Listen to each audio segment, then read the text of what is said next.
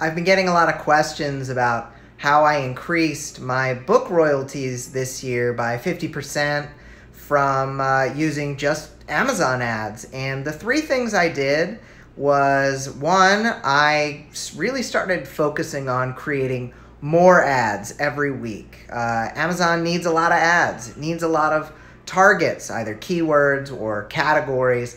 And so just creating more and more ads has improved my chances of succeeding. The second thing is I have really made the effort every single week to check my stats, see what's doing well, what's maybe not doing so well, looking for areas of improvement, looking for things that I could do differently. And the third thing is I focus not on the stats that Amazon provides because they're not all that accurate.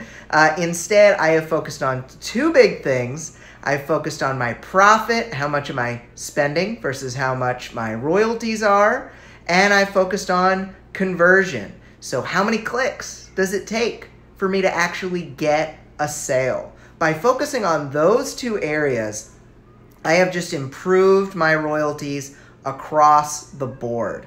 So I definitely recommend that you get in your ad dashboard, you start creating more ads, you check them every week, and you really focus on profit and conversion.